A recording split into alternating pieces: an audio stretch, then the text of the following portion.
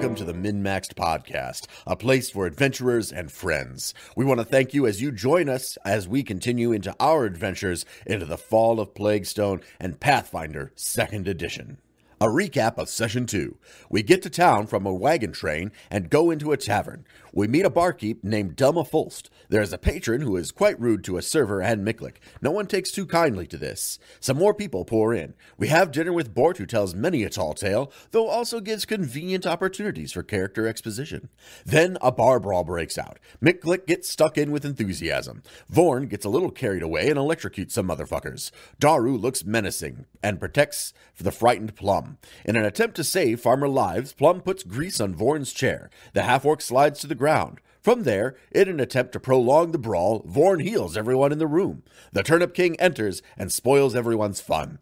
Bort, really going to town on the turnip dessert, starts choking and fucking dies. Daru makes a check and believes the cause to be poison. Dun, dun, dun. So mysterious and dark and insidious. So, yes. In fact, last session, if I remember correctly, we left off with exquisitely mutton-chopped Rolf. The Turnip King. The Turnip King, that's right. I forgot that's what you guys decided to call him. I named it. That was my name. So, yes, congratulations. Good job. Yes. This is Rolf Garley. What he does right away is as he recognizes what's going on, he kind of stands up and he looks at you and he points at each of you in turn, points back to the back of the tavern. Oi, goblin, get over here. Okay. Twins, get over here. And the twins kind of stand up. When the twins look and they see Borgith's body, which is turning a very light shade of blue right now. One of them gasps. Oh, Bort. Oh no, Bort. Oh, Bort. He starts crying. His brother has consoled him. You don't know whether it's Ulf or Ulf that's crying, but he looks really broken up about it. Rolf, the town sheriff, fingers each of you and says, "To the stable yards, now." Fingers each of us? Yep, he was to say poor choice of words, man. Are we just going to let that roll? Yeah. Me and Swanee looked at each other. Yeah. You looked at each other through your webcams? We felt it. Yes, we did. we had a moment. We connected. Fuck it, we'll do it live. Rolf points to each of you in turn and says, "To the stables, now." I go to the stables. He stalks off. Is someone going to wake me up? I'll kick you, maybe? Rolf definitely will. He starts kicking you as he goes by. Get up! Get up, half-orc, get up! What can I roll do I have to do to wake up? You don't need to roll. When being kicked, you probably don't need to roll to wake up. Boot in the stomach, that's an automatic wake. Yeah. Miklik will grab your arm and just start dragging you. He gets an 11 to drag you. Athletics? Probably works. If it's athletics, 14. I just did a strength check. Yeah, we'll do that. And Vorn, you're being dragged. You don't really know. You just kind of are watching the ceiling pass by you. Oh, you think it's an out of body experience? Reaching towards the sky. So you guys get out to the stables. As you're leaving, there are people who are kind of getting up, and the proprietor Delma, she starts rushing people out the door. Go home, get out of here tonight. And she starts. You see her walk over to the server who got knocked out by Farmer Elam earlier. If you remember that, the guy who got knocked out, who bumped into Farmer Elam and started the brawl. She goes to wake him up as you go out to the stables. When he goes out there, he gets you all in a circle. Here comes the fingering again. He goes, "You." He points to Miklik. Me, Miklik? Who are you? You started the fight. Tell me what you were doing from the moment you got to town to now. Walk to bar, drink, eat. He looks. You, halfling? Well, after we pulled the coaches into the stables and had a word with the stable girl, I guess it was, We went into the bar and we had some conversation. Bort dominated that conversation, I must say. We had some terrible turnip ale. No offense, Turnip King. And then we had some reasonable... don't worry. Then we had some reasonable food. From there, a fight broke out, and I must say, Miklik did not start the fight. It was started by others. Miklik simply joined in, as did the half-orc, as much as he could in his inebriated state. And then afterwards, Bort ate some turnip pudding and then fucking died. I see. You know, I must say, I don't feel as though we should be the only suspects. It seemed as though the kitchen cook did not take too kindly to Bort's criticisms of her food, and she would have been the one making the food, I do believe. Well, she's in town. She's not going to be leaving anytime soon. You all could leave anytime you want. But nope. I am not letting you leave town. Bort dead. No caravan. No one from the caravan leaves town until we find out what happened. I think what my friend Miklik is saying is that without Bort, the caravan's probably not going anywhere. All I do is break up bar fights. How do you know Bort? Bort was the leader of the caravan. I think all of us hitched a ride on it for one reason or another. So you don't work with the caravan? Only in a nominal capacity. He offered us a cheaper passage if we were to help protect the caravan from certain dangers, as each of us are those with certain capacities. So you aren't actually employed by Bort? No, simply a reduced fare for services rendered. I see. And he turns to look at the twins. And you? And one of them's still sobbing in his eyes. And just goes, we're teamsters. We're teamsters for Bort. We're teamsters for Bort. And he, Rolf looks at him and he says, and what were you doing before the bar fight? Dicing and drinking with Ellum, that's all. I don't know. I don't know what to do. Why would you passengers kill the person who's leading the train to your destination? These two are completely broken up about it and have good alibis. Oh, this is way beyond me. Look, I'm gonna have to wait for the court judge. Lord Cranberry is gonna have to look into this. I don't have any experience with this at all. Wait. The court judge is named Lord Cranberry. Yeah, Lord Mubbage Cranberry. Yes. All right, then. Turnip King.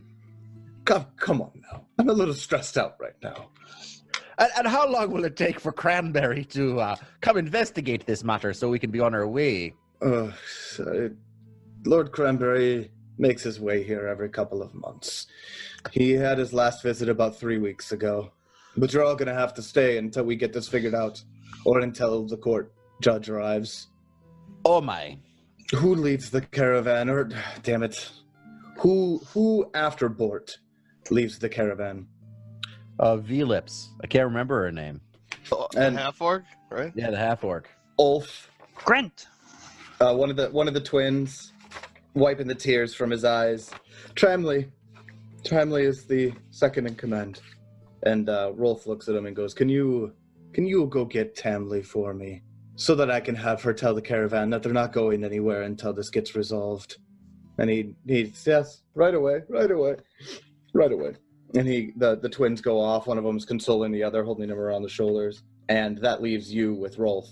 Sorry that you're getting mixed up in this, being that you were just passengers, but I just can't let you leave.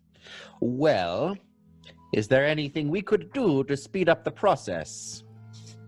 Well, if we were able to find out who killed Bort, then we wouldn't need to wait for the court judge. I certainly have no experience with this.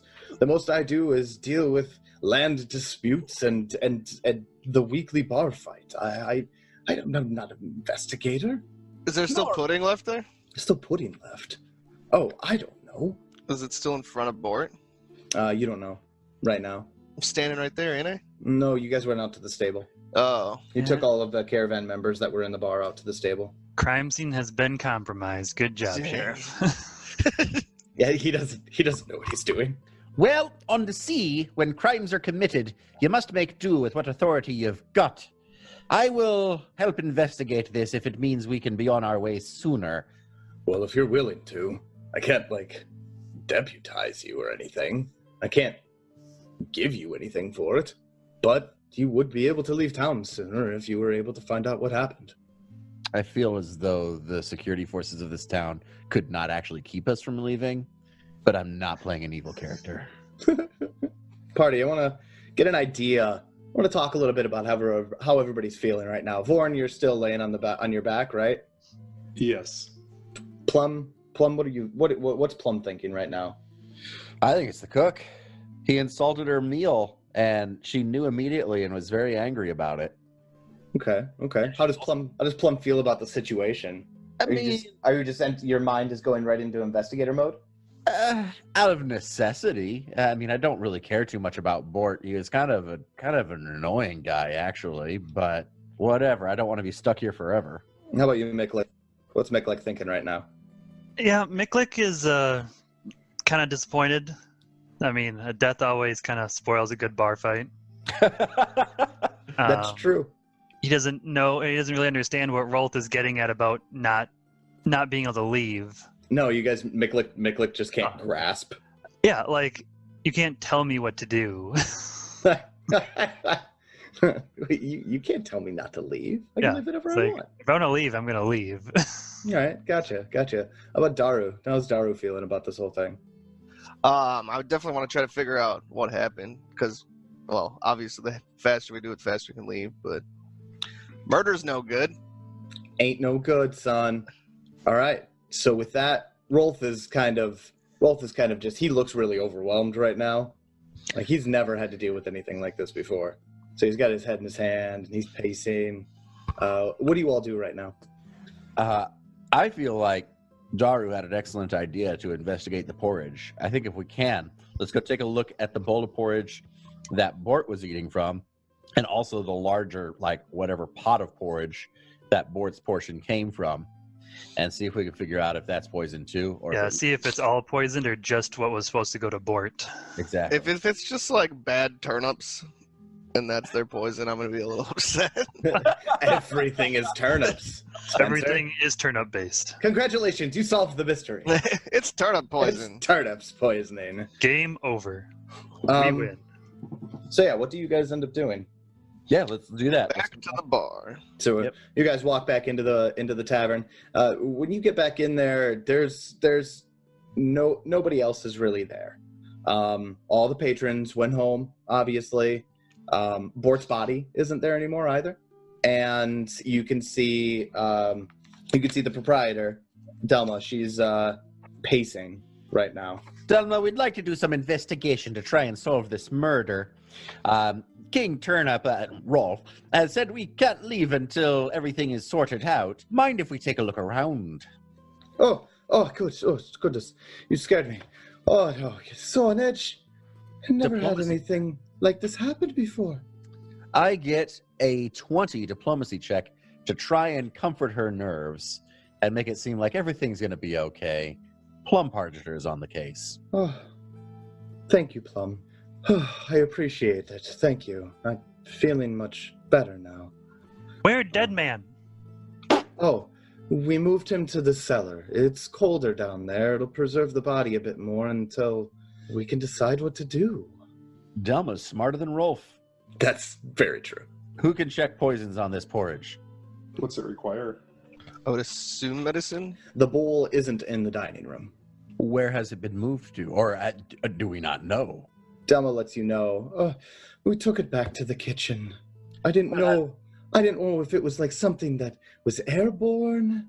I don't want any of my patrons to die. One already has.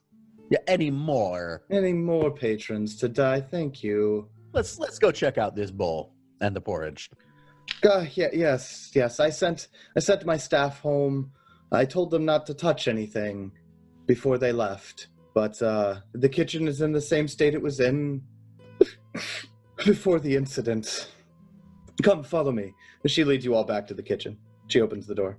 The kitchen contains all of the cooking utensils needed to operate the feed mill. There's kettles, skillets, knives. There's a mortar and pestle in here, roasting spits, a sieve, a butter churner. The kettle of turnip porridge is sitting on the counter next to the bowl that was used to serve Bort. Is the bowl still full? No, there's some traces.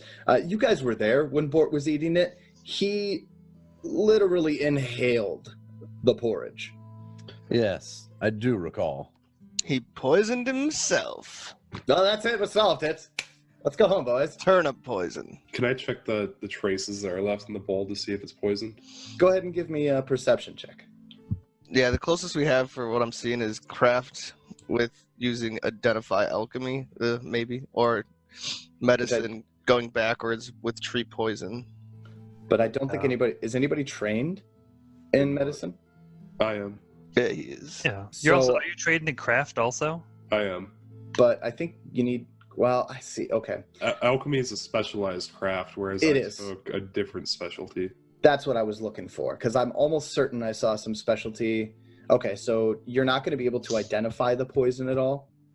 You did ask for a perception check before. I got a 15. I wasn't sure what that was for. No, that's good. No, around the bowl, you're doing a perception check on the bowl itself. It just looks like an empty bowl of porridge. There's some scraps in it, but the kettle where the porridge was served from, there's still some in there, but doesn't look like anything crazy. It's just porridge. Do we recall seeing whether anybody else received porridge? Yeah, I mean, you guys got some porridge. I'd take a bite of porridge. From where? The whole bowl, the big cauldron. From the kettle. Yeah. Daru's just like, one way to figure this out. You take a big old bite.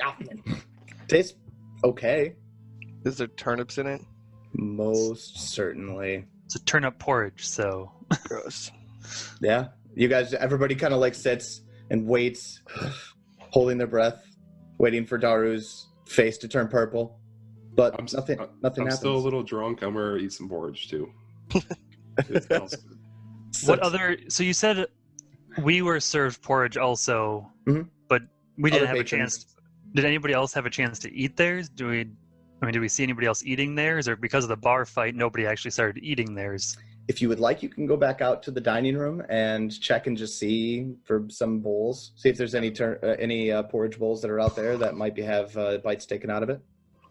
Can do that, and also look at our bowls to see if they're poisoned, I guess. Okay. That's a good point.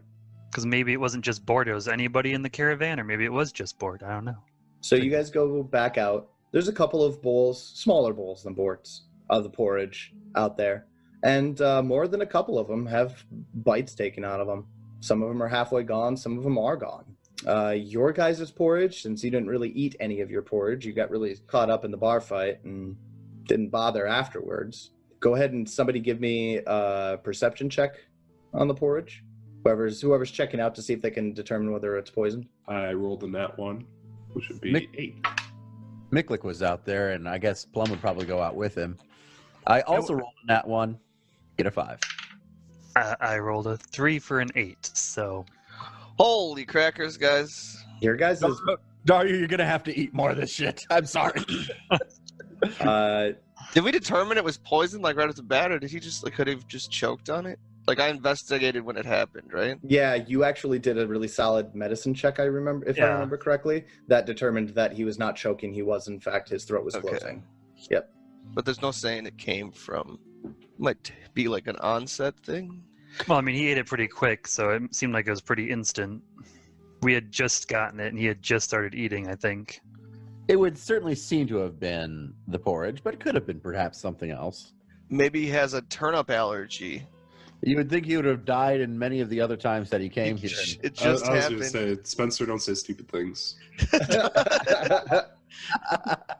Late onset deadly allergy. Yes. You guys are kind of in the dining room talking about this, and Delma's like, look, I've had a really trying night, and I understand that you all want to, check everything out and look.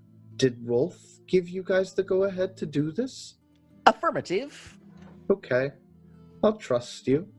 I don't trust her. Is there like a sense motive in this? What do we have? I don't think sense motive's a thing anymore. Oh, it's Deception? it's perception. Unless Perception, that's right. But I was just reading, you can like take a skill feat to make it other things. But yeah, default it's perception. Okay, I'm gonna do a perception to see if I feel like she's hiding something. 15. No, you don't really think that she's hiding anything at all. She does seem very visibly like worn down and mentally drained. She just looks really tired. All right. Look, I can definitely be certain that I'll make sure nobody touches anything and everything will be right where it was when you come back in the morning. But we have some rooms above the stable if you would like to stay for the evening.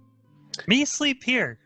Yeah, same. I have a pup tent, which I will pop up for a little bit of privacy and use my bedroll, and I will simply sleep here in case somebody comes in and tries to fuck with things. And there's a knock at the front door of the tavern. Delma looks up. Her nerves are kind of shot a little bit. Miklik, was it? Yes? Would you mind getting the door for me? Sure. Thank Miklik will walk you. over to the door and open it. When you open the door, it's Tamley. She looks really morose. The twins told me.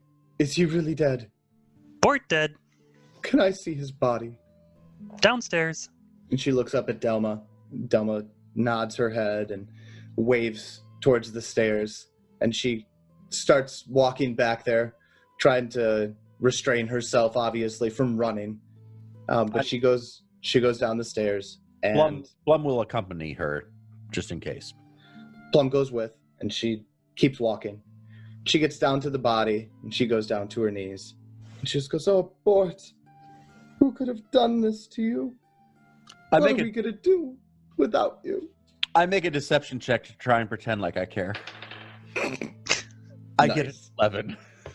She's not even paying attention to you at all. That's good. Which is good, because you heard what you were saying. Oh, there. Everything will be okay. Delma walks down the stairs. Temley stands up, and she looks down at you, Plum, and she just goes, "Come, you can join us. The caravan is drinking to Bort's memory. We've broken into the fine Keonan wines." I joined them. Something other than turnips? All right. She walks out. She looks like she's on the verge of crying the entire time, but she tries to stay strong. She realizes that the caravan is her responsibility now. I said, what a responsible person. I intend to drink a lot of elf wine and not be responsible.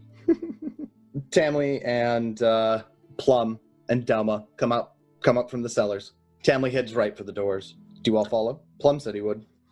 They're breaking out the fine Keonan wine. Just in case you didn't know, Keonan is the elf nation just south of the Stolen Lands, and it's very, very good wine. I don't understand a thing you just said, but I heard wine multiple times. So I'm Yes, much better than the turnip ale. Miklik looks kind of confused. Where go? Sleep here. Oh, we can come back and sleep here, but first we're going to go drinking the good stuff. Oh, and pay respects to Bort's memory, of course. Diplomacy check. Tamley's already out of the bar. But I rolled a 20 and got a 27. Your diplomacy on the rest of the party? To say it sounds more like a deception than a diplomacy, anyways. But Same result. That does a roll to get Miklik to come out drinking with us. There you go. That's it. bring here. Sure, Miklik, sure. You stay here and watch over things, and we'll bring you back some wine. I'll stay with the goblin. So we've got Vorn's going to go drinking, Plum's going drinking at the caravan. Is Miklik staying at the tavern, at the feed mill? Yeah, he was told they were going to come back with wine, but he doesn't really care for that elven sissy stuff, so he just goes and gets some turnip ale. Delma will definitely pour you some. She likes you, but I don't think she wouldn't let you go behind the bar. You're still a patron. I assumed she was going to leave at some point anyway, so... Daru, and you're staying with Miklik? Yep. Split the party. Split the party. It always ends fantastically. Absolutely. It's going to go well. Miklik and Daru, Delma would serve you each one more drink, and she would have one herself. But then she insists that she's going to be closing down the bar. I really must be going to bed. And I have to check on my father and make sure he's okay. And I should really let him know what happened as well. So she would ask that you finish your drinks, and then she would take you to the space above the stables to your straw-stuffed mattresses. Comfy. Miklik wanted to stay in the bar. Delma's not comfortable with that. Well, we're not comfortable leaving the crime scene. I will lock it, Miklik. I promise. Nobody has access to this. So this isn't an inn, it's just a tavern? No. It's a tavern. It's an inn. Well, so there's sleeping quarters heavy, upstairs? No, heavy air quotes on inn. The only room that they have is like a big open area, loft above the stable. Okay. So there are no like comfortable sleeping rooms like you would expect from a normal inn. Okay. And it's a general store here as well. No, please, Miklik, I promise you, nobody will get in. We're just going to lock it up. If you feel the need to guard it, please guard it from the outside. Miklik will sit at the front door. Thank you, Miklik. And she starts walking home. Daru, what do you do? Yeah, I'll just go to a room then. Okay, got it. Daru, when you walk into the stables to go up to the loft, you see two little feet sticking out from one of the empty stalls. I see that. Mm-hmm. What's like the rooms, or what stalls are we talking about? No, like the horse stalls. Because the rooms are in the loft above the stables. And again, heavy air quotes on rooms. This place is disgusting. Can we go? No, you have to stay. It's going to be the other goblin. It's the little guy that was being harassed by Halid. Finnick? Dobby. Daru, do you ignore the feet and go up to your room? I don't care. Daru goes up to the loft. There's nobody else up there right now tonight. Just you for right now. So then we're going to cut over to the caravan peeps. Vorn stumbles over to where the caravans are parked. They're not very, very far away from the wagons. Plum, you find yourself being used as kind of like a walking staff. He just kind of puts his hand on your head and he uses you to stabilize himself. Seems about right. But when you get there, the Teamsters and the people who are there are drinking. They're not all of them are quiet. They're telling stories about Bort, and they're remembering him. When you get there, Ulf, one of the twins, or maybe it was Ulf, you don't know. It's hard to tell. They're impossible to tell apart. He just goes, "Oh, the passengers, come, drink with us. Listen to how Bort affected us all." Yeah, I listened to their stories of Bort. Hopefully they're more realistic than his stories about himself. You guys sit down, and you get past some of the wine. And for Plum, it's exquisite red wine. It's phenomenal. I'll listen to anything while I'm drinking this. I will listen to Finnick and Miklik making out if I have this to drink with. Ugh. I can't even...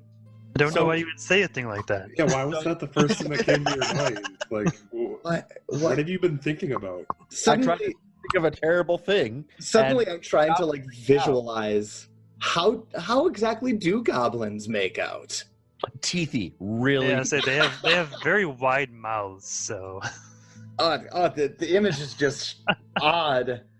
Okay. Yeah, let's go on from the goblins who are making out. But you guys get the idea.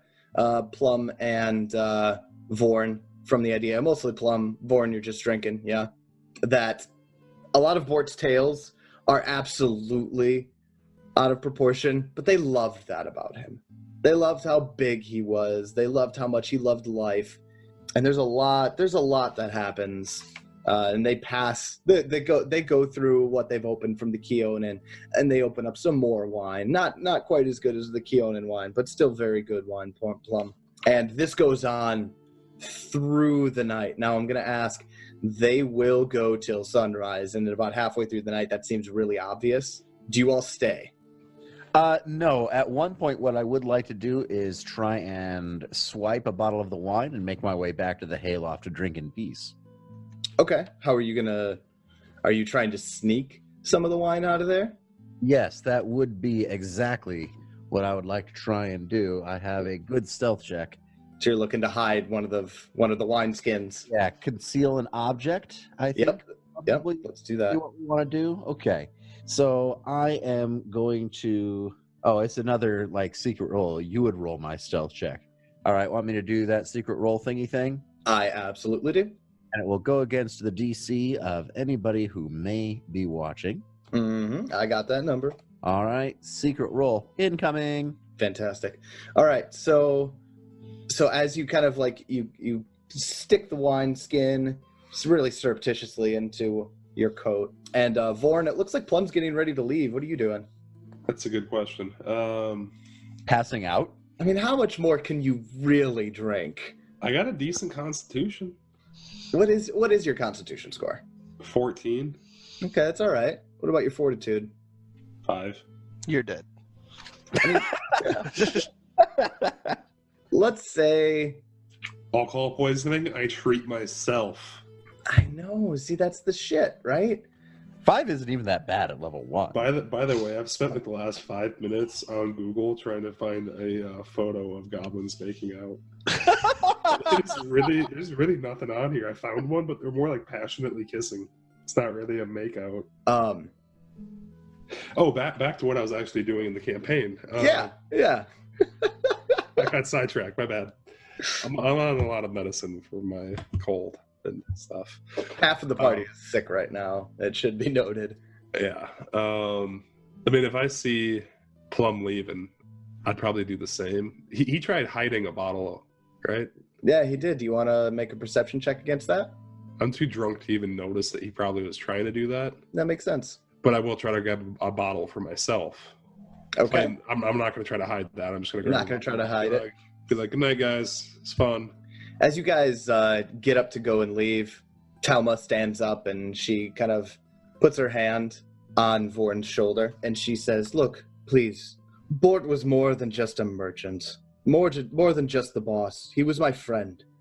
We won't leave here until we find out who did this. It sounds like this Rolf is just an absolute fool. We need to get to the bottom of this. And I'd be a fool to think that I could do it.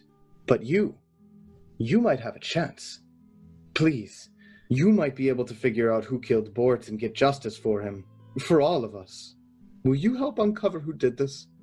I take a swig of the bottle of wine I'm taking and drunkenly say, I've been living in the woods all my life. Why do you think I could figure this out? Oh, I held your shoulder to stop you. I was talking to the small man. Oh, talk to him. I'm gonna leave now. Bye. I just walk away drinking. I'm no investigator, but a man shouldn't be murdered, that's for sure. Particularly poison, real bad way to go about it. Coward's way, one might say. I'll try and find who did it. I don't place a lot of faith in my own abilities, but I've got friends here with me, and for all they seem a little crazy, I think they've got some abilities of their own. We'll do everything we can. I don't know shit, I say from the distance. I get a diplomacy check of 21. Fantastic roll. Wasn't absolutely necessary, but well done anyways. She's tears start streaming down her cheeks, and she goes, "Thank you. I know Rolf said that we wouldn't leave until the court judge arrives, but I don't want to leave until we find out what happened to Bort. Thank you for your help." And she goes back to the fire. I turn and walk away with my wine, hoping I've gotten away with it. You absolutely have. Fantastic. I go back to the hayloft and pleasantly sit and drink the wine. And Oh, hold on. Before you get to the hayloft. never mind. Miklik, you've been sitting on the stoop of this place for like 3 fucking hours, and you see Plum and Vorm walk up. Hi, my wine? I got wine. I hold up what's left of the bottle. There's not much left in that bottle. Yeah, I can't imagine there's much left. And I'm stumbling. I probably dropped the bottle. If he does drop the bottle, I will try and make a reflex save and then use Mage Hand to try and keep it from falling. I'll give you that. Yeah. That's cool. Do that. Okay, what do you want? Like a reflex save to see if I react quickly enough? I like reflex save to start off there. Yep.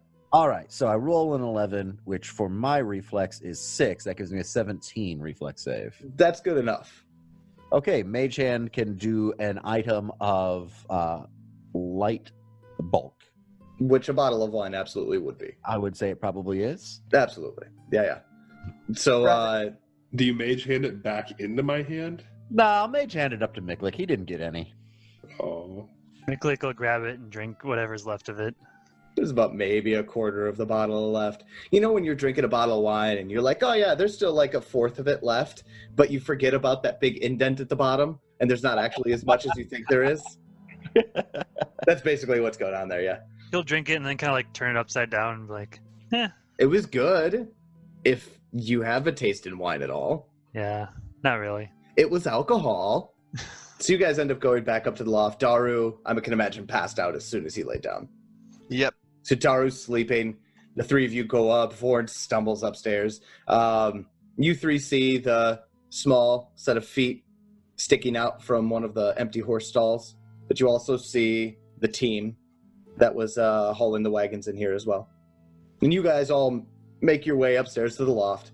Miklik will go check on Finnick. You walk up to the feet. Are you just walking over there? You're not trying to be quiet at all? Oh, no. Okay. Miklik walks over, and you see it's not Finnick, actually. Oh. It's the small halfling, Edra. Edra. The halfling female who took the horses from you when you got sleeping. Right. She's sleeping in the stables. Huh. She's very dedicated. I just assumed Finnick would be relegated to sleeping in the stables. That was my assumption as well. You guys go up to the larder. Does she Yeah. sleep through me walking up to her and like looking at her? And I'm assuming she's still alive at least. Like I can see her Certainly. breathing. Yeah, you can see her breathing. She's certainly still alive, and she doesn't wake up. She might stir a little bit at you coming by, but she doesn't wake up. Miklik will just think to himself, "Oh, that's not who I thought it was going to be," and then just walk away. So you guys go up, you sleep, and the night is uneventful otherwise. I will say that you guys probably got to sleep around like 2 or 3, except for Daru. Daru got to sleep at like 10. I'm a human. I need all the sleep I can get. Let's talk about resting and recovery.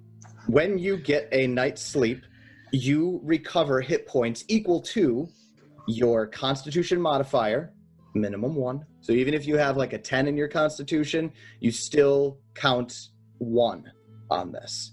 So you use a Constitution modifier times your level. So at first level, that's going to basically equal your Constitution modifier. If you have a Constitution modifier of 0, you still gain 1 hit point because minimum 1 when using your Con modifier for this. We're gonna be here a while, boys. Yeah. Goodness gracious. I could heal using medicine. Can you? Yeah, I was just looking at the rules for it. I saw it before, though. Horn is in no position to be healing anything. No, the next morning. Gotcha. Okay, so in the next morning, everybody wakes up. Daru's feeling refreshed. You feel like you got a decent night's sleep, Daru. It was a little more comfortable than sleeping on the grounds under the wagon. As far as Miklik and Plum go, it's a little rougher. You had a little bit of a long night. Vorn, you're walking fucking death this morning. Yeah, that sounds about right. In the morning, we're going to go through preparation. Now, rules-wise, the morning preparation is for all the characters. This is the time of the day that spellcasters prepare their spells if you're a prepared spellcaster. If you're a different kind of spellcaster, a spontaneous caster in this case, and you need to like pray for your spells or revere nature for an hour to gain your spells back, this all takes place within the first hour of the day. You can also do other things that might be necessary during the first hour of morning preparation and what have you. But we're going to dive in and we're going to see what is the party doing the morning after Bort's death. I would like to heal everybody since everyone's a little bit wounded still, except for myself. So I'm going to try to treat wounds. Okay, tell us a little bit about how treat wounds works. So looking into it, the only requirement is that I have a healer's tools or a healer's kit. What I do is spend 10 minutes to treat an injured living creature. That does go for myself if needed. I can only do it once per hour per person. And as of right now, it'd be a DC 15 check. Is that something that's medicine written? Check. Is that something that's written into the treat wounds bit here? Yeah, DC yes. 15. Correct. And does that it go does up? it does scale as my proficiency in medicine goes up. So later on, once I'm like an expert or master, the DC I can choose to have the DC be higher to heal more. You choose. Yeah, it always heals 2d8, but I can add a static later on if I raise the DC up. Okay. Cool. Right So- now, it'd be 2d8 per person, and if I critically fail, they actually take damage. Oh, well then. Who are you going to be treating wounds for? Miklik for sure, because I know he's still hurt. Plum and Daru, I don't know if you guys still have I didn't do my rest full, but I'm full now after resting. Daru. I'm still down 2, so I'd take a little. I'll do Miklik first. Considering 1 wolf acid killed me, I would like to have full HP. There you go. I mean, if it got takes 10 minutes for him to heal Miklik, I can just lay on hands Plum, and then I'll just pray again to get. Yeah, because that uses your focus, right? Yep. Yeah. So I heal you 6, Plum, Thank you, friend. and then I go back into solitude and pray some more. So I rolled a 16 plus my 7. I got 23 for my check on Miklik. So I succeeded. Wow. He's going to get 2d8. Okay. He gets 8 back. Nice. Okay. Miklet's probably a little fidgety, waiting, like sitting there for 10 minutes while you do this, but he's also pretty hurt, so he'll let you. And I imagine all it's really doing is like wrapping up his wounds and Poultices. All right. So after you guys spent the first hour or so of your morning cleaning up your wounds from yesterday, gathering your energy, what's the first thing you do this morning after that? I go look to see if the tavern is making coffee. Okay. See if it did indeed stay undisturbed, or you know it's going to be turnip coffee, right? Oh, fuck me. Dear God. Turnip-based coffee. it's a turnip tea. Sounds awful. You guys end up walking down from the loft in the stables, and you see Edra, the halfling that took you in. She's brushing down the horses. She looks... Well, can I get a perception check from everyone? Yes. Do they have such thing as a passive perception? Is it just... Can I critically succeed a skill check? Absolutely. I just Really? did. You rolled a 20? Yes. I rolled a 1, so... I got a 16. I don't think there's actually a critical succeed for perception specifically. All right. Well, then 24. Well, Daru, you notice that Edra is looking very perturbed and worried right now. And she was the barkeep? No, Edra is Oh. the stable hand, halfling. Oh, okay. She was the sleeping halfling. Oh, Yes. okay, gotcha. All right. Well, I would go up to Edra and see what's amiss. Huh? Oh, hi, how are you? Tired. Oh, I see. Can I help you? Yeah, we're here to investigate the possible murder of Bort. Oh, He seems concerned. I just wanted to make sure everything was okay. Yes, I am concerned. Yes, the horses seem to have some really nasty case of fleas. I think they're not doing too good after the wolves attacked your train coming in. Wolf fleas. I think I'm gonna need some kind of poultice to make them, if they're gonna get any better. I'm really concerned about them. I just brushed the fleas off myself. Can't we do that for the horses? No, they went untreated for too long. I have a poultice that I can make, but it requires a lot of rosemary. Oh, I just happen to have a bag of rosemary. You do? No. Oh. Sorry. I know of a place just outside of town. There was a big old patch of rosemary, but I'm a little afraid to go get it myself. There's a big bear that likes to sleep in those bushes. Hey, Vorn, you want to go fight a bear? Kind of. I mean, it sounds like fun. I could go talk to the bear, too. Can you do that? I mean, not like talk, but He could talk to a bear, as in if you ran into a bear in the woods, David, you could talk to the bear. So you don't have wild empathy. no, I do have. Still gonna eat you, but... I could say, does it understand you? No. Is it going to attack you? Absolutely. No, she's I'm very concerned. If you're willing to, but are you doing something about Bort? Do we know what's gonna happen to his body? We need to wait for the judge. Oh, okay. Is there anything I can do to help? You just focus on that poultice once I get you the rosemary. Ask her. I know you're the only one there, but you should ask her if No, there's. you guys all walked down. We all went there. Okay. He just went off to the side. I mean, to go talk to her. You could easily see him go off to the side and join him if you'd like. Sure, I'll walk up. Would I have heard her ask that question of him? It's not a terribly big stable. It wouldn't have been difficult to hear that. No, you hear it. Well, perhaps you could help us out, dear Edra. Did you happen to witness anything questionable? Anything that you think might be related to Bort's poisoning in the porridge? Do you know where might get some poison around here? You know where the rosemary is? Perhaps you know where poison is. No, I don't know where you could find any poison. Last night I just was taking care of the horses. I did see Finnick run out right when the bar fight started.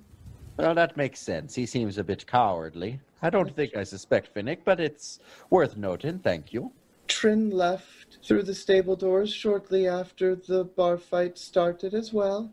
Good, good. Also appreciate that. But I don't really know anything about the kitchens or the food. Fair enough, fair enough. I sleep in the stables. I don't really get inside the tavern very often. I'd rather be with the horses. That's all well and good. Thank you very much, Edra. Okay. She goes back to combing the horses down and taking care of them, getting them fed for the morning. What do you guys do after that? Well, do we want to go get this rosemary, or do we want to investigate Bort? Well, Bort's just, I mean, yeah, we're already here. We could probably go. Did you want to, say, investigate his body more, or? I think one thing we want to do is look to see if anything in the tavern and the kitchen changed or was disturbed, just to see if there's, I don't know, maybe if something was changed or moved, somebody might have. Overnight, you mean? Yeah, overnight. Yeah, you can get head in there. When you go in, Delma's already there this morning. She's kind of cleaning up in the dining room a little bit, getting rid of, she was getting rid of some of the plates that were left out, picking up the chairs, and the mugs that were thrown during the bar fight. She didn't really get a chance to clean up after the bar fight at all. And last night she was just so exhausted, she just went home after everything was all said and done. So she's doing that now, and she goes, welcome back. How was your sleep? Fine. That's good. Amora isn't coming in. I'm not going to reopen the kitchens for a few days at least. Just trying to keep everything in order here. Get it picked back up. I would like to just sort of look around for a while, make a perception check. And my more perceptive friends to do the same. See if we can just see anything that seems amiss from last night. Okay. Perception checks for those who want to participate. Yeah, I'll join. 21. That's good, because I only got an 11. I rolled a natural 1 and got a 8. Miklik gets a 16. So you guys are kind of checking over everything. Delma's right. There's not anything that's really changed from last night. Daru, when you guys are checking out the kitchen, you're walking by the counter where the porridge is at, and you smell something that seems a little bit off. And you kind of sniff the bowl that Bort's porridge was served in, and it has this faint floral scent to it. Who noticed this? Daru. So the bowl itself? Yeah. Or like just the contents of the bowl? It's an unusual smell, but it's faintly floral. I go back out to Delma. Well, I guess, Daru, would you inform us of this? Yeah, definitely. Yeah. All right. I go back out to Delma. Delma, please tell me, is there any kind of herbalist or alchemical expert here in town, or not expert even, just hobbyist, just anybody in town who might be able to tell us a little bit about local poisons in the area? No, not that I'm aware of, no. There hasn't been an herbalist in town for decades. Ah, okay. Why? Well, I'd just like to see if I can find out anything about maybe any poisons that leave a floral aroma is all. Floral aroma? Where are you getting this? Well, here, why don't you see what you can make of it? You are a person from these parts. And I have her smell the bowl and see what she thinks. Okay, she goes over and she sniffs at it. You're right. The bowl does smell floral. Then she moves over to the kettle. I don't smell it coming from the kettle. You don't suppose this smells like the soap you use to wash the dishes, does it? No, not at all. No, I don't recognize this smell at all. Daru, you were the one that found this? Correct. Can you smell the kettle? See if you can get the smell from the kettle. I attempt to smell the kettle. Okay. No, you don't smell the floral smell coming from the kettle. So someone's tampered with the bowl. Well, okay, I'm good here. Should we go get the rosemary? I think so.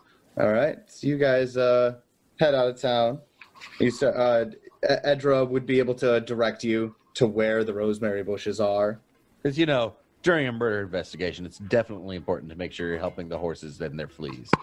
Hey, we need these horses to leave. That's a fair point. You guys end up going to where Edra tells you where the rosemary bushes are. How do you guys approach the area? She did mention that there's often a bear that sleeps in these bushes. I want to go talk to the bear. Okay, Plum, what do you do? I approach cautiously. Miklik? Very wary of the bear. Miklik just walks right in. And Daru. Hey, if my boy says he can talk to a bear, I'm gonna let him talk to a bear. So Plum, go ahead and give me a secret stealth check. These secret checks freak me out, man. I don't like not knowing how well I'm doing. I love it. So you guys kind of come up. Plum's like trying to sneak along the bushes, coming the trail, and sneaking along the trees and the undergrowth. And the other three of you are just waltzing up. The three of you give me perception checks. Actually, Plum, you give me a perception check as well. 19 for Miklik. 17. Rolled a nat 20. That's a 27. Damn. I rolled 3 ones tonight, so it's about goddamn time I rolled a 20. Plum gets a 6, so I don't see shit. Plum's too focused on not being seen by the sleeping bear. That's exactly right. Nature freaks you out, doesn't it? The nature that's on land, yeah. I don't Land nature. I don't understand land nature. Fair enough. Vorn, you see the bear very easily. You know the shape that you're looking for, and it's like smack dab in the middle of the rosemary bushes. Here, I'm actually going to share a map with the party right now. Map, rosemary bushes. It's almost like we were supposed to come here. But yeah, you do see the bear. He is right in the middle of a ring of rosemary bushes. So you all are approaching from the north end. And Vorn, you're leading everybody here? Yeah, I would say so. Go ahead and position yourselves here as you approach the sleeping bear. I position myself out of harm's way. So, not in here at all? He's off the map? No, I'll be where I position myself, just kind of behind you guys. Okay. Daru, are you in the back? Yeah, sure. Are you Covering our flank. Covering the flank. Got it. Okay. This is... Actually, I don't even have the size right on this. It is, in fact, a large... Vorn can tell you this, a large grizzly bear. And it's...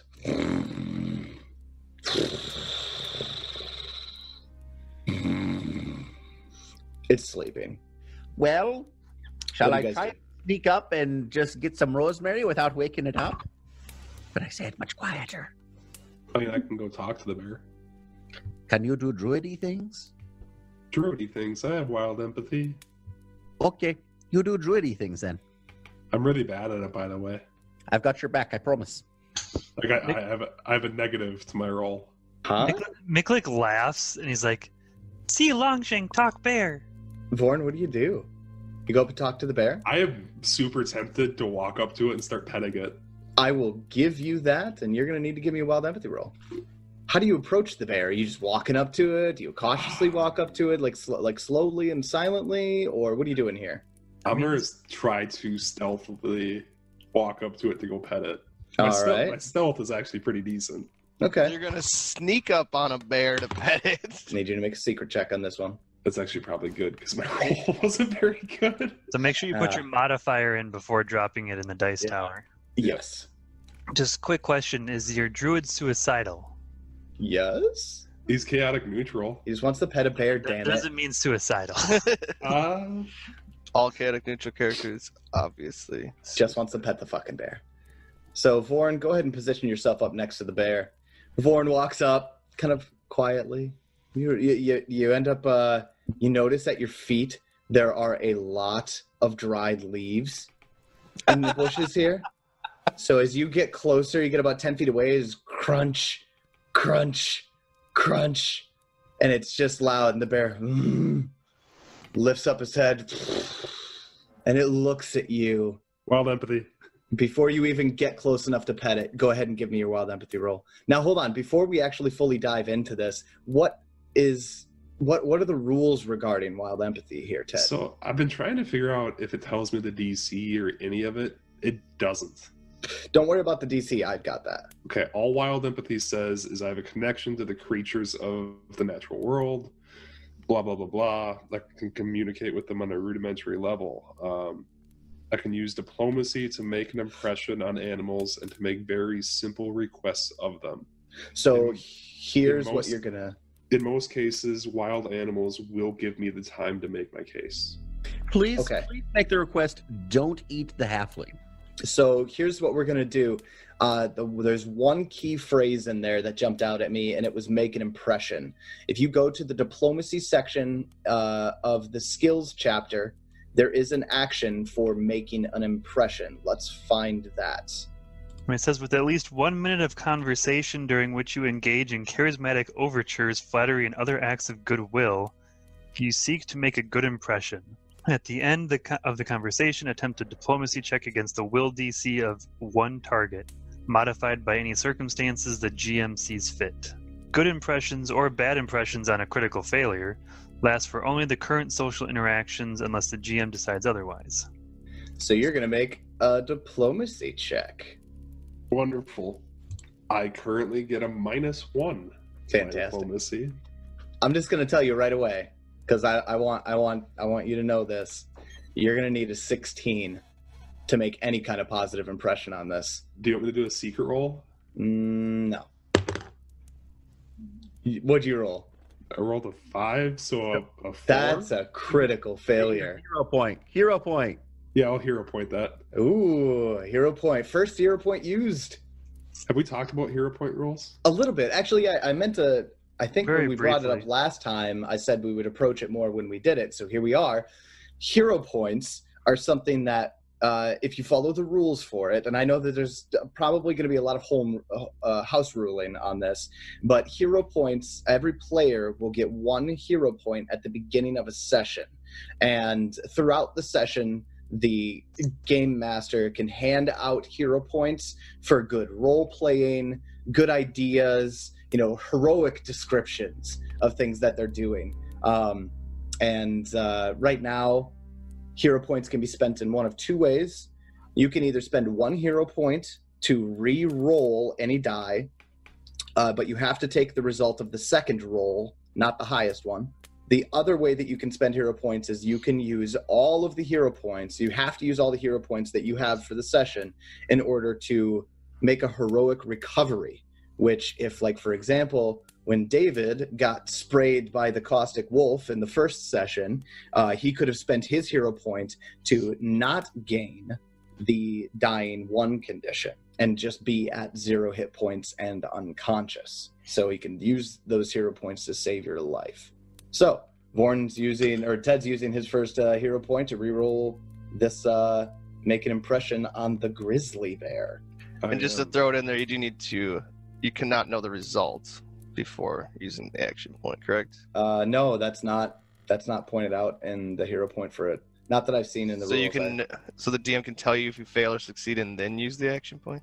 As far as I can tell, yeah. But you have to take the result of the second one. All right.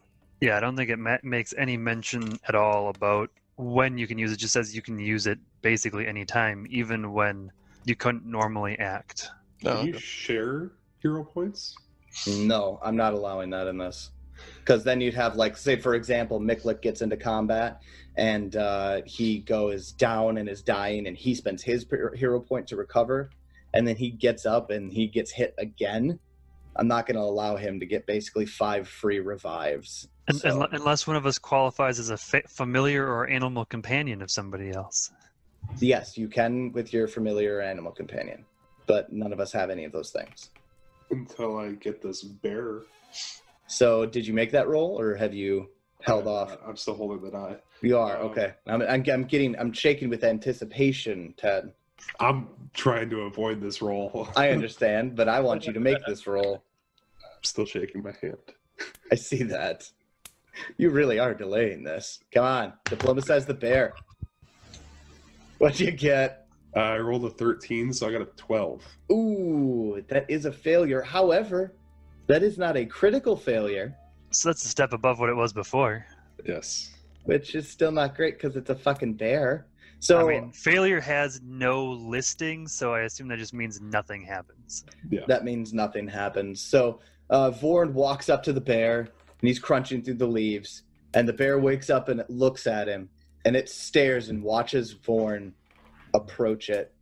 Vorn puts one hand on the bear to pet it and gets one stroke in, and the bear takes a deep breath and just roars at you right in your face. You got bear spittle hitting you in the nose and in the mouth. We're going to roll initiatives. Miklik will laugh. This is exactly what he hoped would happen. I'm sure. Do I get to use my stealth on this one? Yeah, you do. Fantastic. Daru gets an 11. Okay, Daru gets an 11. Plum, 14. Miklik 10. Born 25. Woo! Hot damn, Vorn. Where was that roll a second ago? Yeah. Yeah, that would have been nice not too long ago. Yeah. Vorn, Storm, you've got your hand on a bear.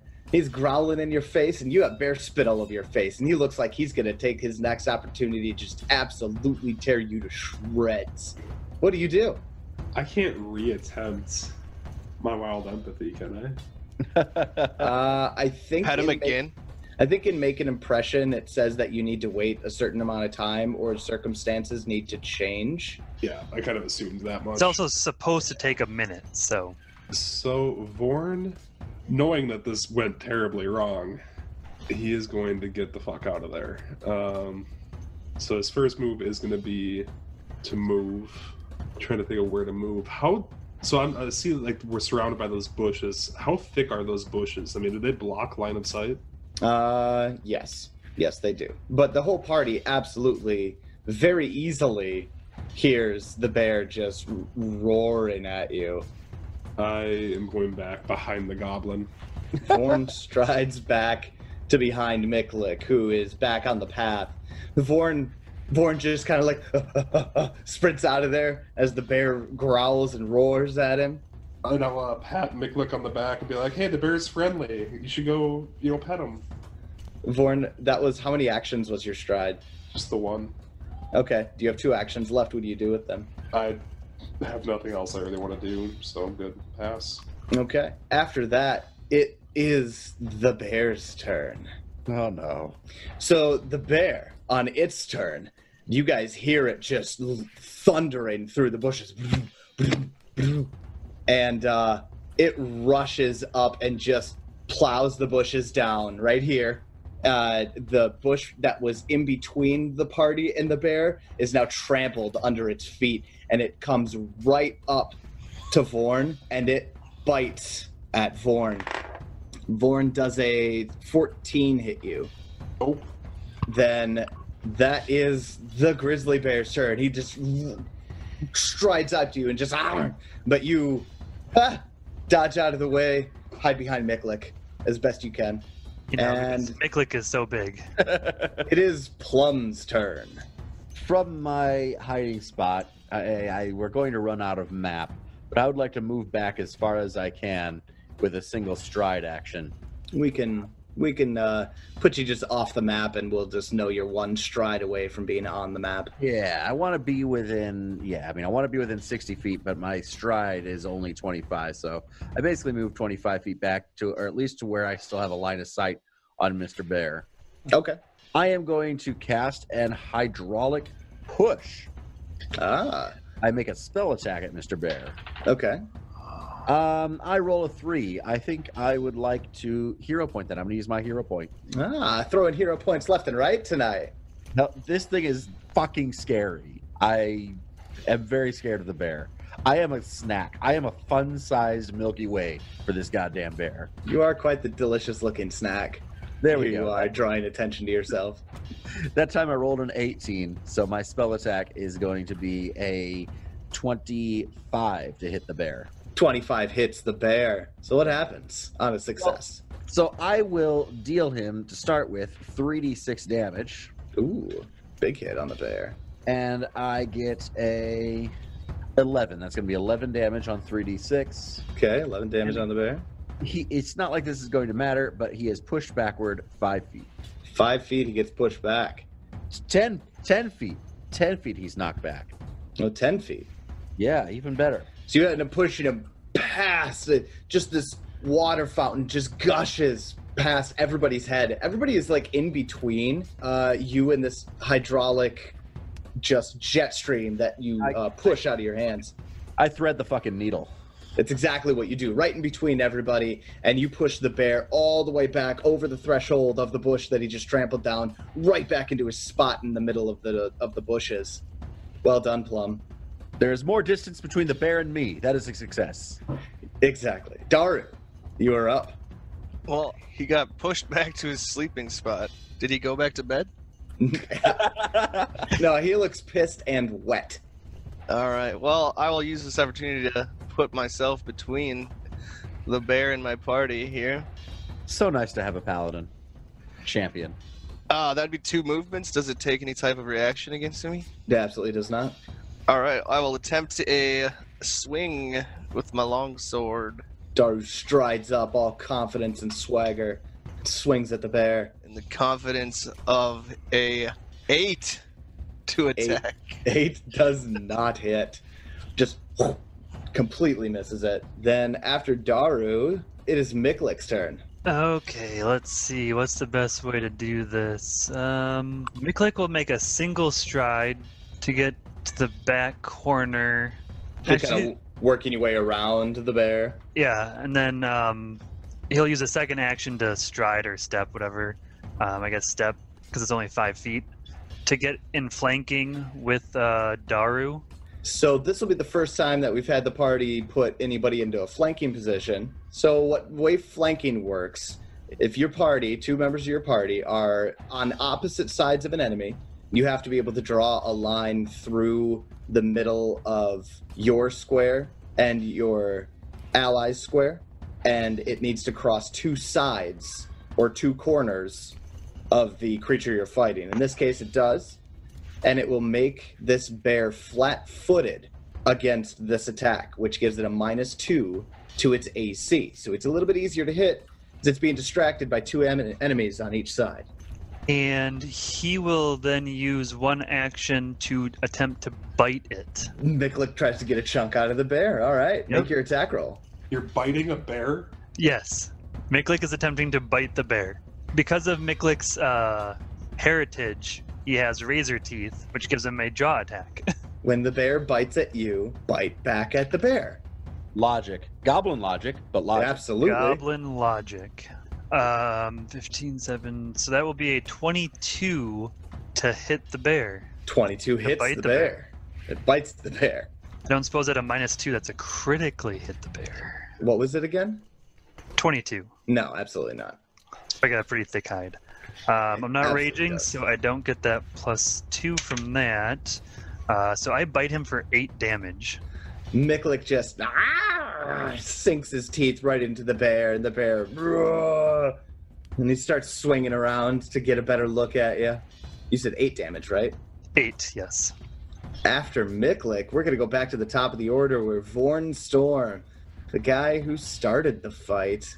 Yeah, my bad. Sorry. I thought I had this. Like, I thought this bear, me and him were going to be buddies. And, I just imagined when Vorn walked up, just like, I got this, guys. I got this. He goes behind the bushes, and then he runs back. I don't got this. I don't got this. Too much turnip ale. A little hungover from last night yet. So I am going to produce a flame, a little fireball in my hand, and throw it at him. All right. Go ahead and make your spell attack roll against the grizzly bear. That's a 16 to hit. 16 does not hit. As flaming ball of fire just flies right over the bear's head. You were worried about hitting Daru and went a little wide. After Vorn, that's 2 actions, right? You still have 1 action if you choose to use it. I don't have any other action I want to take. We're good.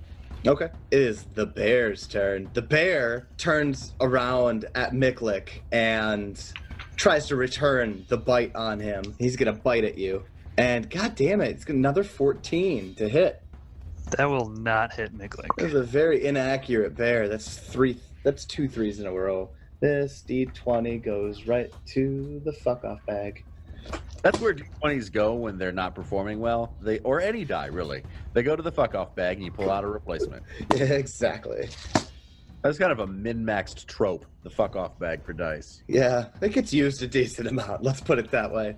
All right, so now that I've got a fancy new D20 here, my white and sky blue marbled one, he's going to attempt to claw at Miklik. Ooh, much better. He's going to get 29 to hit, even with the multiple attack penalty. Is that a critical? Yeah, that's a critical. That's a critical hit. The champion will be using one of his reactions. Ooh, Oh, fuck. damn. Let's see it. What is it? As a redeemer, I have the ability called Glimpse of Redemption. It is triggered whenever an ally takes damage from an enemy that are both within 15 feet of me, which applies. The enemy hesitates under the weight of sin as visions of redemption play in his mind's eye. The foe must choose one of the following: to do no harm to my ally, or the ally gains resistance to all damage against the triggering damage equal to 2 plus my level, so 3. After the damaging effect is applied, the enemy becomes enfeebled 2 until the end of its next turn. Till the end of its next turn. Okay. The bear is extremely pissed off that Miklik bit into it, so it's going to continue. It is definitely going to follow through with its claw attack. Just to let you know, enfeebled is the strength-based rolls and DCs. So strength-based melee attack rolls, strength-based damage rolls, and athletic checks. Yes, definitely. So it's gonna, on any subsequent attacks, as damage will take the minus. And what is it? Enfeebled 1 or 2? Enfeebled 2? Okay. So the bear, having enfeebled 2, is going to get a -2 to the damage roll to Miklik here. And I gain resistance 3, you said?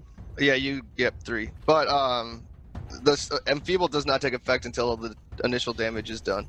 So it's only going to affect him next turn.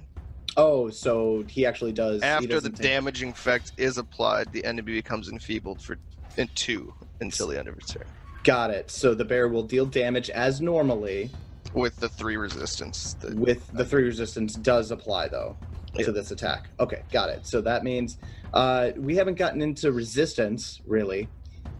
Resistance, basically, if you have resistance, in this case, to this particular attack against this particular creature, means that once the damage roll is revealed, the total, you will remove whatever the resistance value is from that damage. In this case, it's going to be 3 less damage to Miklik. So very much like DR, if you're familiar with other systems. Very similar, except for resistance covers magical and physical damage. Nice. So there's none of that confusion anymore. Ooh, that was a big roll. This is going to deal you 14 damage before resistance. So 11 total? You will take 11 total damage. Dead. Now this bear, when he makes a successful claw attack, can use his ability with the claw, which is grab. If the monster's last action was a success with a strike that lists grab in its damage entry, or it has a creature grabbed using this action, the monster automatically grabs the target until the end of the monster's next turn. The creature is grabbed by whichever body part the monster attacked with, and that body part can't be used to strike creatures until the grab is ended. Grabbed. You're immobilized and flat-footed. If you attempt to manipulate action, you must succeed at a DC 5 flat check, or it is lost. Now, we'll get to what your options are, what you can do on your turn while you're grabbed, Miklik, but he's definitely going to successfully grab you. So he automatically grabs me, or he automatically gets a grapple check? I'm looking at the monster rule for grab, and it's one action. It's similar to the knockdown, Yeah, it was like a wolf. where the wolf didn't have to actually make an athletics checks to knock you down. It just spent an action. The bear will do something similar. It spends an action to grab you, and that is its third action. So the bear snaps at Miklik, misses, and then just rakes it across the chest and picks it up. Plum, your friend Miklik is hanging in the air and being held by a really big grizzly bear. From like 55 feet away, I just see like a gout of blood fly into the air, along with Miklik now in the claw of a bear. This is very scary, but it's not like I have anything else I can do. I will simply cast Ray of Frost, which is going to be another spell attack. All right. Go ahead and make your spell attack roll. I am going to get a pretty good 33 to hit, or 23 to hit, excuse me. Ooh, I was going to say 33. A 23 hits, but it is not a critical hit. All right. I will deal it 1d4 plus 4 damage. So that's going to be a min damage of 5. 5 damage to the bear. But it has a range of 120 feet. So with my third action, I am going to take another stride backwards as far as I can. I'll stay in my line of sight. Plum is slowly retreating. You've got a backup plan. If the rest of the party dies, you're already far enough away where you can just run. Exactly. All right.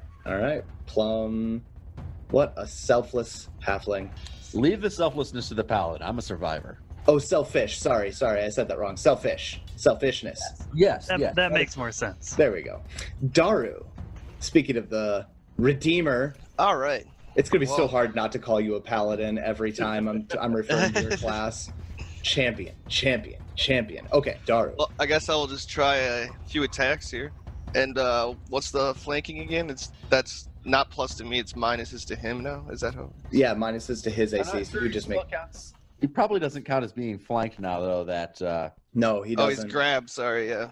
All right. Well, I will swing my longsword, and it is a 19 on the dice. And sorry, I do not have a longsword. It's a warhammer. I will swing. Good distinction. The warhammer, getting a 25 to hit. 25 definitely hits. nice. 5 damage. I'll try another attack at a -5, I suppose. Correct? Yes. The warhammer crunches into the bear's side. 11. Misses. And with my third action, I'll hopefully it'll decide it wants to fight me, and I'll raise my shield. All right. Daru raises his shield and prepares for an onslaught from the bear. All right, Miklik, it is your turn. Now, Okay. the way that the bear special ability works is that you will be grabbed until the end of the monster's next turn, unless it spends another action to continue the grab. So you can, from what I can see here, you can use the escape action to get out of the grab. After a decent amount of rules lookup, we've determined that the whole grappling grabbed thing in second edition is so much simpler that it confused the hell out of us. But we did find out that you can attack while you're being grabbed at no penalty. So knowing that, Miklik is going to use his first action to rage, giving him a fist attack, and also increasing his damage, and giving him 2 temporary hit points, which he sorely needs. Probably won't be enough. How are you looking right now, by the way? Very, very bloody. Very bloody. Okay, so his second attack, or his second action, he will make a swing at this guy. That is a 16 on the die for a total of 23 to hit him. Nice. 23 does hit the grizzly bear. So he then gets a total of 12 damage Nice hit. with his first punch. He will then use his third action to attempt to punch it again. That is only an 8 on the die. I don't think that's going to be enough. This is a pretty tense situation, so I'm going to use my hero point to re-roll that. All right. It's probably kind of risky, but I think it's necessary here. Oh, I don't know if that's going to be enough. Total of 22 minus 5 gives me a 17 17 misses. So I'm assuming he's not flanked anymore since I'm being grabbed? No, he has control over you. I'm going to say no. I know that this isn't really clearly defined. I was looking at the flanking rules. It doesn't say anything about the grabbed condition. It no longer says that the person grappling has the grabbed condition like it used to, so. Nope. It doesn't really, as far as I can tell, there's no negative effect to the grabber. So it's a good tactical strategy to use. Yeah. Well, that's the best I can do. That's All my right. 3 actions, so I am done. After Miklik's turn, it is Vorn Storm's turn. Vorn, Miklik looks like he's just teetering on the edge. But then again, so does the bear.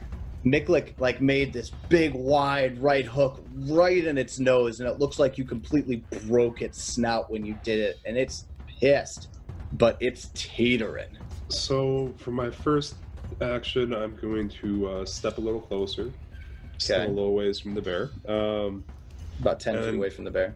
For my second and third actions, I'm going to use heal and do it from the range. So you're using the 2-action heal? Yes. Which two means action you heal. get 1d8 plus 8, if I remember.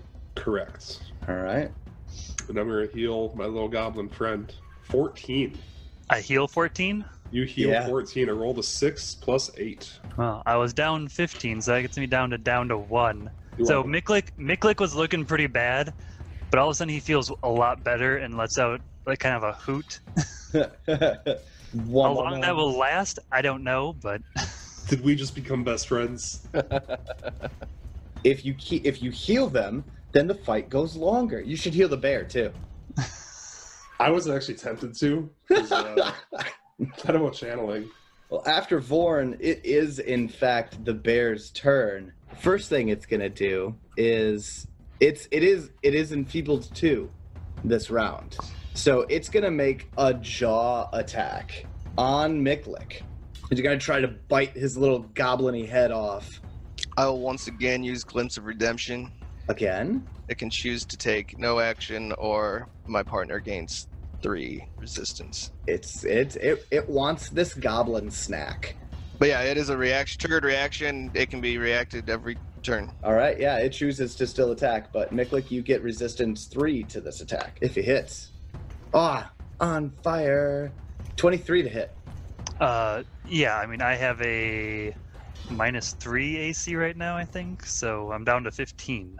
What's the -3 AC from? Oh, raging. I'm raging as a -1, and because I'm grabbed, I'm flat-footed, which is -2. All right. He bites. He tries to bite your head clean off. It gets 11 damage on you.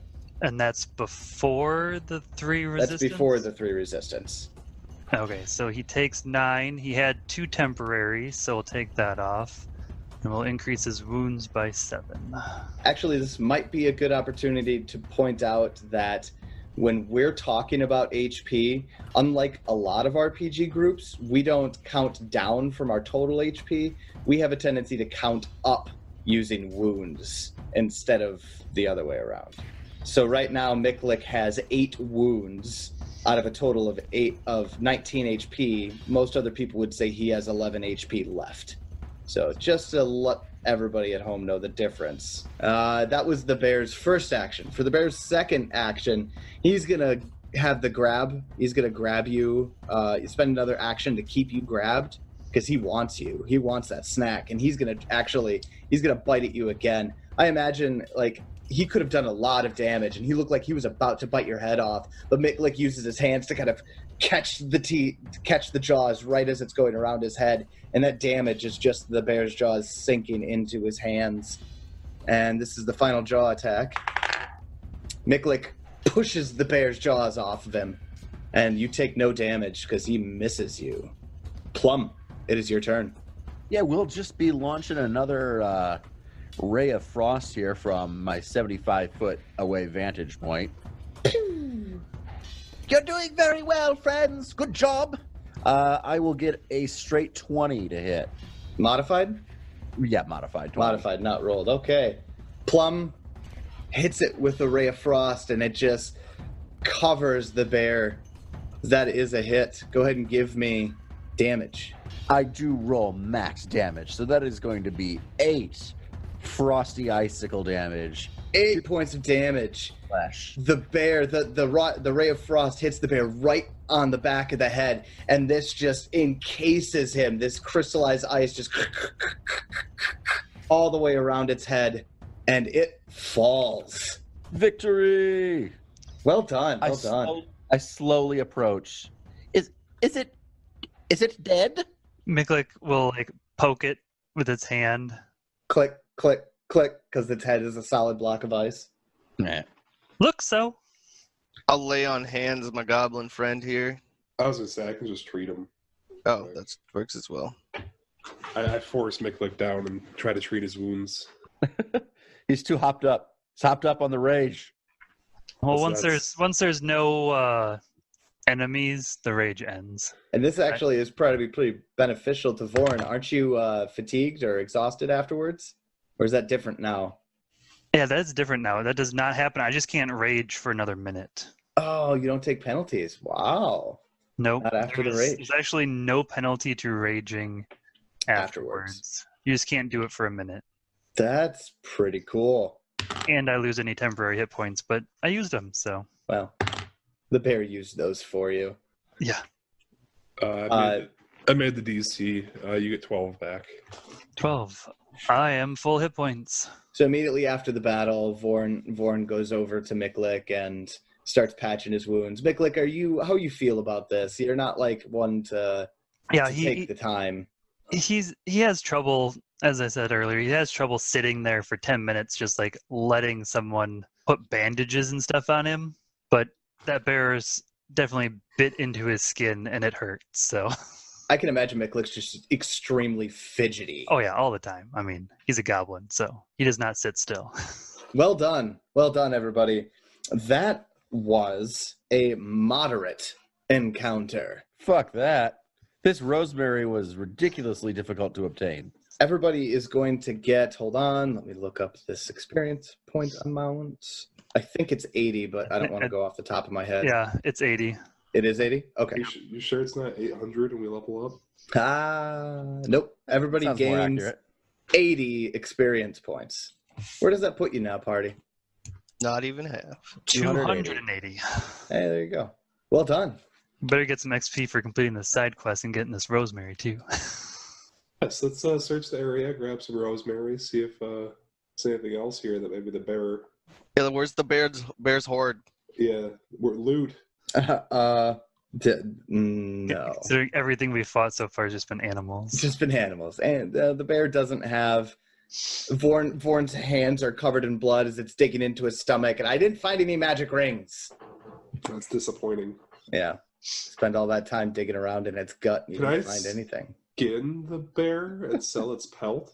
Ooh. I know there's no rule for this because I looked through the skills and I didn't see anything like this in nature or survival. I think it'd have to be survival, though. I am going to make, it is going to be a survival roll, and I have a DC in mind for it. Oh, you're actually letting me roll for this? Yeah. I was somewhat joking, but I'll do it. Hell yeah, no. Okay. Skin that bear. I don't have a knife. Oh, you can't skin Here, a bear use my without a warhammer. I have No, a star knife. Could you precisely cut it around with a star knife? Let me try.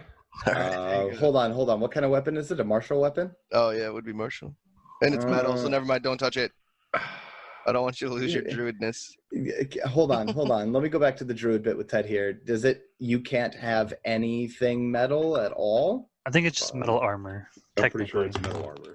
25. Roll to 18, and I have a +7 in survival. Ah, damn. Yeah, you are absolutely able to do so. You got to take the time to do it. It'll probably take you about an hour to properly skin the bear. I'm cool with that. What does everybody else do while... Hunt for more bears. No. Yeah, I'm pretty sure we would be harvesting the rosemary in the meantime? rosemary. All right. So Vorn skins the bear. He's taking his time. He's being really precise with it, and it's coming off perfectly when he's skinning the bear. You guys are able to successfully gather. There's a ton of rosemary here. I mean, the bear did trample one of the rosemary bushes, but you easily could gather an entire satchel, so like a sack filled with rosemary. We do so. Those All horses are going to be so not itchy. They're going to be so grateful. Let's head back. Miklik wants to wear this this bear pelt on his head.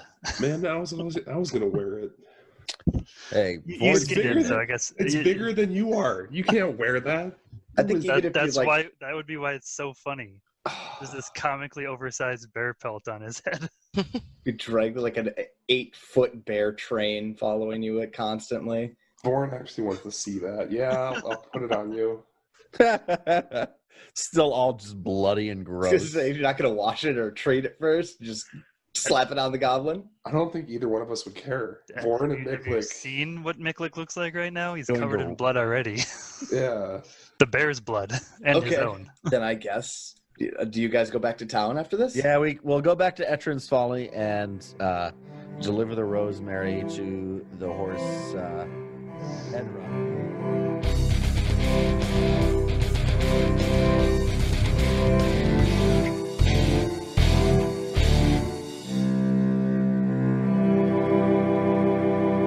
Thanks for joining us here on the MNmaxed podcast as we play the Fall of Plaguestone and Pathfinder Second Edition. Most of the sounds you heard in today's episode were provided by Sirenscape. Check them out at sirenscape.com. You can find MNmaxed on just about any podcast distribution site and social media at MNmaxed.